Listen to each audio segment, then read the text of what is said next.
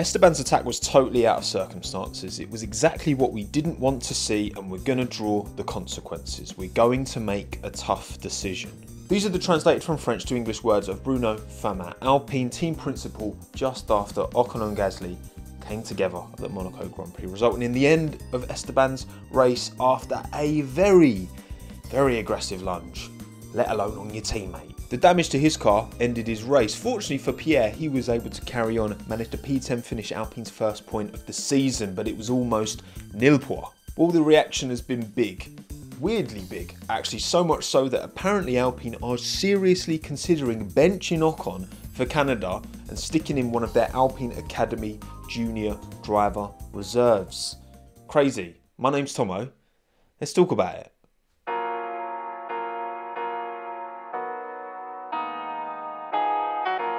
As Martin Brundle said on comms, you don't lunge your teammate into turn 8, Portier at Monaco on the first lap. Like, Gasly's fighting with the Williams in front of him, of Alex Albon. Esteban just launches it up the inside. He gets alongside, fair, but he doesn't give Gasly any room on exit. If you're going to go for that overtake, you need to give the driver on the outside space when they're your teammate, for crying out loud, man, on lap 1. And ironically, it was all for nothing, because the red flag was literally about to stop the race. If this incident had happened 10 seconds later, then they'd have both been fine, but the red flag took a little bit too long to come out, actually, if you ask me. I don't see why there was such a delay. A red flag straight away would have stopped this incident from ever even happening. I get it, Monaco is a track where you need to capitalise lap 1. I understand that fundamentally, but you're racing as part of a team.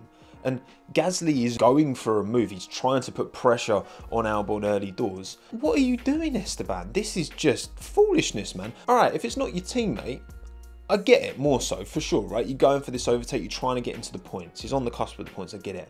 But on your teammate, and they clearly discussed this prior to the race, because that's the first thing Gasly said, and that's one of the first things Bruno Famin said as well. They obviously discussed this eventuality, and Esteban thought, f*** it, I'm doing it anyway. Daniel Ricciardo had a prime view of it all happening in front of him as well. He was reminded of his run-ins with Max in 2018. There was wall-to-wall touching, I feel like 3 times before that happened. Honestly, it reminded me of Baku 2018, where Max and we touched, I think, twice or 3 times before the accident. I could see it happening where I was like, okay, I feel like tension is rising very quickly, and sometimes with teammate it sparks even more. I know how that one goes, and I'm sure they, the team, are not happy. All for nothing, 5-place grid drop for the next race, which I do think that's weird, because usually they're very generous with lap 1 shenanigans, right? I don't understand why Ocon got a penalty for that when we've had just as, if not more, egregious incidents result in no penalty, you know, pushing people off the track turn 1. Like,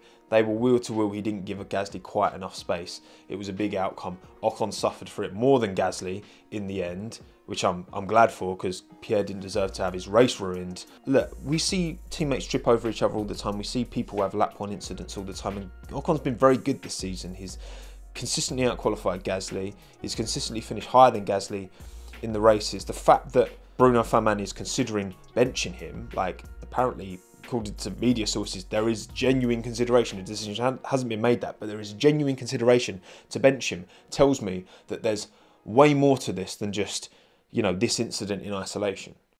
Because look, we know the relationship between these two has history, okay? My most successful YouTube video, in fact, is talking all about why Esteban and Pierre historically have not gotten along, and even when they're announced as teammates, you know, we're not going to be best friends, okay? Even though they essentially grew up together, used to spend a lot of time at each other's houses growing up and competing in junior formulas, both being from Normandy in France. It's a real shame that relationship broke up, and I'm sure it's for reasons that, you know, we will never know. There was a lot of, I'm going to call it cope from Otmar Safnauer when Oscar Piastri decided, you know what, I'm off to McLaren, mate, and then you bring in Gasly alongside Ocon. I'm happy that our driver pairing with Esteban and Pierre is better than it would have been if we would have won that case. The case being the case against Oscar Piastri, the contract case. More experience, still young, and time will tell, but I think faster. I mean, Oscar's had an unreal weekend in Monaco.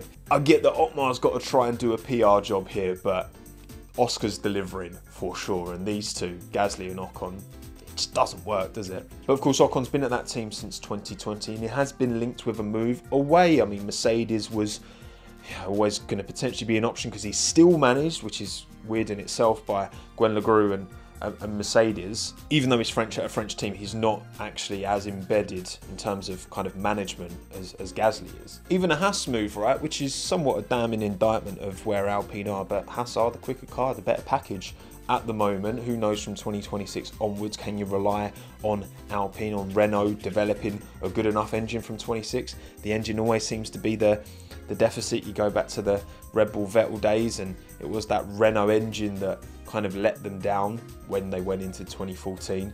Yeah, Alpine have enough to worry about with the car itself. The chassis seems to be sound. You know, the weight penalty isn't as significant in Monaco, and Pierre was doing a very good job. He was like P5, I think, in Q2. He was very quick over a lap around Monaco. The Williams were quick as well, with Alex Albon getting to Q3, even though that car is overweight. So from a chassis point of view, from an aero point of view, Alpine are not in a terrible place, but their car is just carrying a few more kilos than it should be, like me. Vincent, you really want to get down, don't you? Look at him, he's like on the edge. In the position they're in, you would expect the drivers to be the more reliable part of the equation, right? Given the years of experience both have had, but shenanigans like this, Alpine don't need that. And the only reason I can think of Alpine seriously considering benching him, because that's huge, and what, for one incident? Seems like a massive overreaction. But if Ocon is looking away, is looking out the door, and Alpine think they've got a driver on their hands, a young Alpine Academy driver who is going to be the heir to Ocon's throne if he is to leave, giving him a run out now, using this as an opportunity to kind of discipline Ocon, I guess, maybe that's the way they see it, but also give this young driver a shot in this current car around a track like Canada alongside Pierre Gasly. It kind of does somewhat make sense. Look, Oscar Piastri has been doing bits for McLaren. There is no question that he has very much closed that gap to Lando Norris, and them two, they're super young, they're in a great position. Zach Brown has really finessed it, getting Oscar Piastri in for sure. He's delivered on that potential he was showing by winning back-to-back Formula Renault and then F3 and then F2. Like, he's the real deal. They fumbled him for the potential to keep Alonso. They ended up fumbling both of them.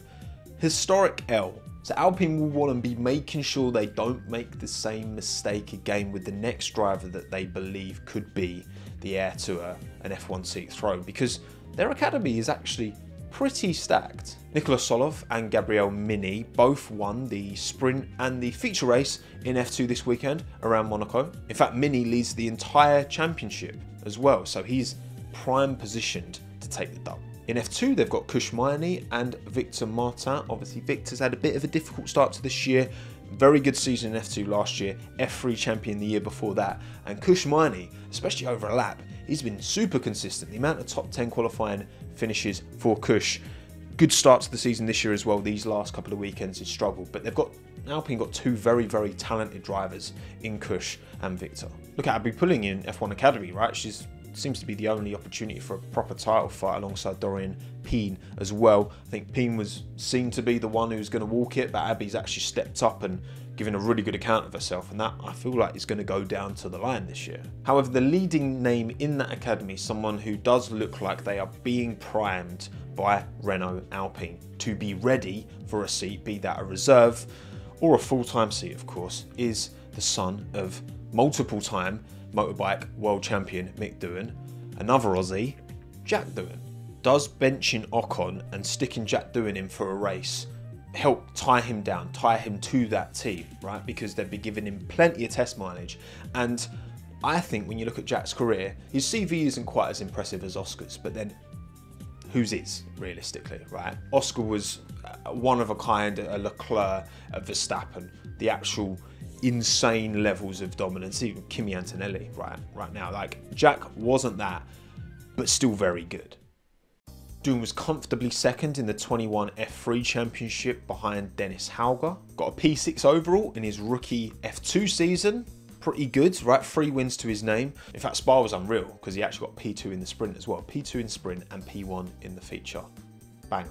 And yes, he was P6, but he was only 36 points behind P2, Tao Pourchaire. That was the year that Felipe Drogovic absolutely ran away with it. Now, 2023 was much more promising, and It took a while to get going, and it's very much a season of kind of what could have been. For the first 5 weekends, he really did struggle to deliver points. It was a P2 in the Jeddah feature race that was the highlight by all means. Otherwise, he was very much struggling, scrimping points here and there. He managed 28 points after the first 5 weekends, which would have been the first 10 rounds. However, from weekend 6 in Catalonia to weekend 14 in Abu Dhabi, those 8 weekends, Jack outscored everyone by a bit of a margin and all. 140 points over those 8 weekends. That's averaging 9 points per race. And bear in mind, a sprint gives only 10 for a race win, 25 for a feature win. For context, in those 8 weekends, championship winner Tadej Pogačar scored 119 points, and P2, Frederic Vesti, scored just 108. Whatever Jack found in that kind of second 2/3 of the season, if only he found that at the start, he'd have been right up there. And as for 2024, this year, he elected not to participate in F2 for a 3rd season, which at the time, I do remember kind of being a bit cynical about that decision, questioning it somewhat. Surely seat time is better than no seat time. But then again, he has clearly gone all in on his reserve drivers at Alpine. He's there every weekend. He's been doing a bunch of testing mileage as well, which we'll get into. He's been doing media for F1 as well. He's putting his face out there, which I do actually think is a very calculated decision by Jack to try and put his presence front of mind. Not being funny, not just for Alpine either, but any other team that might be interested. Oscar proved a year on the sidelines doesn't have to destroy your momentum, because you can still achieve a lot in a reserve role. And I think Jack's seeing that, seeing how well Oscar started his F1 career last year and being like, you know what, I can give you what you missed out with the other Aussie. Oscar Piastri conducted around 3,500 kilometers of testing in a 2021 Alpine whilst he was on the sidelines in 2022. For context, the minimum length of a Grand Prix, excluding Monaco, is 305 kilometers. So that equals out to over 11 full Grand Prix worth of testing that Piastri had done before he even stepped foot in a McLaren. Now Oscar's showing his ability, showing how good he is. Well, first of all, Alpine will have that historic data. They still own that data from those 3,500 kilometers of testing that Oscar did. They can use that, they can benchmark that against Jack. As for Jack, well, last year he did 2 FP1 sessions in and Abu Dhabi and managed 108 laps of Yas Marina in the postseason Abu Dhabi test. That's about 570 kilometers of running. As for this year, he's already done his first proper test, a 2-day test at Zandvoort in their TPC testing previous cars. Terrible name, by the way, for that program. Of course, it's in Alpine's best interest to get their reserve driver, Jack Doohan, as prepared as possible for a potential substitution, right? Be that, you know, Ollie replacing Carlos, be that Liam Lawson replacing Daniel Ricciardo last year. But also, with all that testing is already done and a busy year's program ahead, which indicates there's going to be a lot more mileage for Jack Doohan. I'm sure he'll do at least 1 FP1 as well. By that point, with all of the time that Jack's had behind the wheel, they should have a really good idea as a benchmark relative to Oscar, a benchmark relative to Esteban and Pierre as well, whether Jack Doohan can step into that seat if Ocon is to leave and pick up where he's left off. Because Ocon's an incredibly talented driver, don't get me wrong, he makes some silly mistakes sometimes. Other times I think he gets unfairly, you know, criticised for actually, I think some of those Perez ones back in the Racing Point, Force India days, should I say, were not his fault at all. I think Perez actually was sometimes more the aggressor. That squeeze in Spa and that Singapore one into the wall as well. Naughty Checo. Ocon frustrates me so much because he's got so much talent and I'm just like, bro, it's not Euro F3 anymore. You're not fighting for your life. Stop. So is Bruno Famin just speaking in the moment and getting a bit overzealous and actually he won't be replaced? Well, I would have thought that in the moment, but then Craig Slater on Sky Sports yesterday was talking about how this is actually under serious consideration. And again, for me, there's no way this is being considered if they believe Ocon is a long-term option, right? Because why would you do that? That would be humiliating to Esteban to drop him for that. Like, it's bad, right? He's in the wrong. He's put his hands up that he was in the wrong. But to drop him, that's crazy. But then again, look, the PTSD that they must be feeling at Alpine after losing Piastri, seeing how good Piastri has gone on to be as well. We're thinking Ocon's going to leave anyway. We're thinking Jack Doohan could be the guy to step in. Let's give him a trial run. We saw how well Behrman did when he deputised. We saw how well Lawson did. Very well Lawson did. when he deputised. Let's do the same with Jack. Let's chuck him in. These young drivers can clearly swim when given the opportunity. We've got the data. He seems to tick all the boxes on paper. Maybe he doesn't tick all the boxes on paper, but then why would they be giving him so much testing so consistently if they didn't believe that he's capable enough to at least be a reserve, if not a replacement? The frustration I feel about Esteban right now is kind of similar to what I felt about Yuki after Bahrain. Great Grand Prix, and he's had a really good start to the season, but when he's chucking his car around on the outlap because he's frustrated, I'm like, bro, what are you doing? Like, you're giving Christian excuses to not promote you to Red Bull, and you're giving other teams reasons to look at you and be like, I can't trust 1,000 staff and all the work that goes in someone who can't keep a lid on their emotions. And I look at Esteban Ocon and I'm like, you need to understand where that team is, and you don't need to be fighting tooth and nail for every... You need to play the team game when you're in this position. I've said the same about Mercedes multiple times. I feel like, you know, I think George should give a bit more focus on the team rather than just trying to beat Lewis every single time and just forgetting everything else. Because would it be fair to hoik Esteban Ocon? Absolutely not. But could I understand why Alpine would do it? I absolutely could. They don't know what Esteban wants for the future. It certainly doesn't feel like he wants to be at that team anymore, but Jack Doohan certainly does want to be in that Alpine F1 car. So you're giving Alpine some control there, and maybe control is the thing that they've lacked most over these last couple of years after losing, you know, Alonso and Piastri. But those are my thoughts on the subject anyway. Let me know yours in the comments below. My name's Tomo. Thanks again. Have a good one. Ta-da.